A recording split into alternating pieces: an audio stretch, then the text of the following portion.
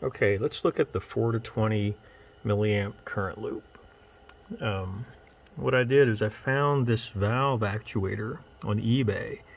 It's sold as a damper actuator for HVAC.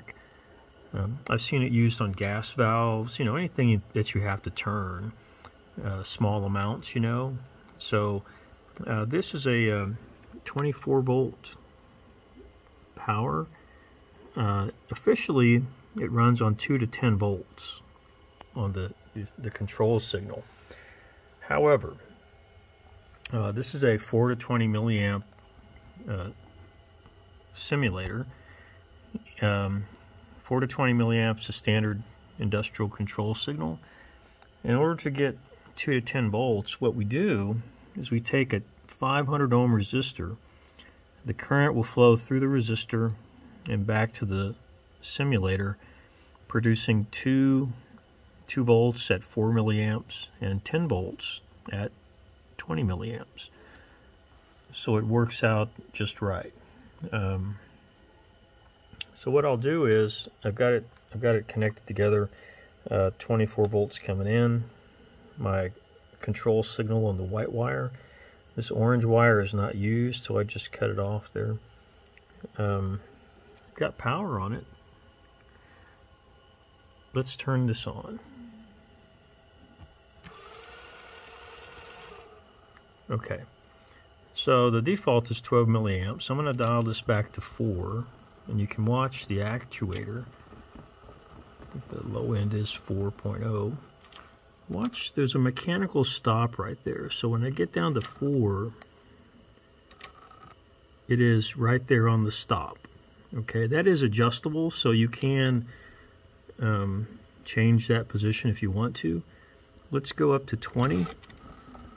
I'm going to just show the valve actuator. Let me slide over here a little bit. So this is one of those Amazon milliamp simulators. It wasn't very expensive. It's actually pretty accurate. I've checked it with a couple of different fluke meters, and it's showing right on the money. So here's 20, and you can see that it's right up against the other stop. It's actually a little short, so I might want to adjust that later. This is how it came.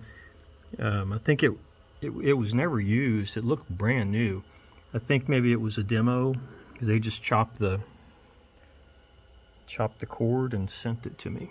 Okay, so let's go to 12, because if you take 20 minus 4, that's 16 milliamps, and if you add half of that to 4, you get 12. So it's halfway is 12. So I'm going to watch this while I dial it down. There is 12.0.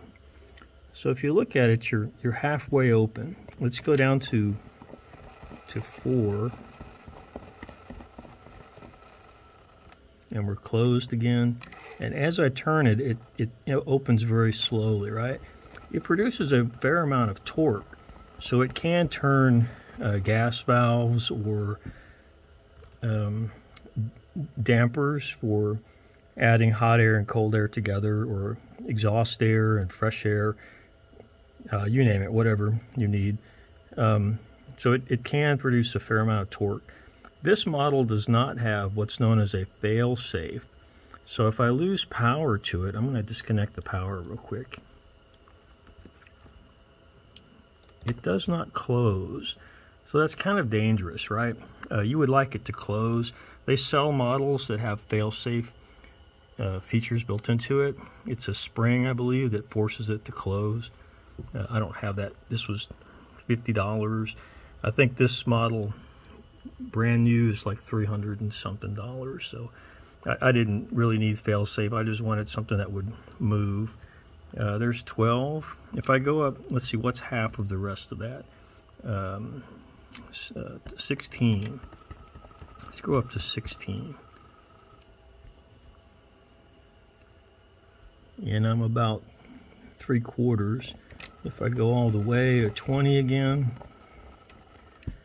I'm fully open. So the other neat thing about this one is that it has a little switch right here. If I flip the switch, let me get in there and flip it. What it does is reverses the direction of travel. So maybe that's 20 mils now. That's all the way the other way. So you know, if the valve has to rotate the other way, no problem. Okay, so there's the 4 to 20. An application of the 4 to 20. Very common application. Anything that I have to adjust, like a flame, a burner, you name it, I could probably turn it with this actuator. It's got some torque behind it, so you know it can turn some things, not everything, but they have other models that can put out more torque.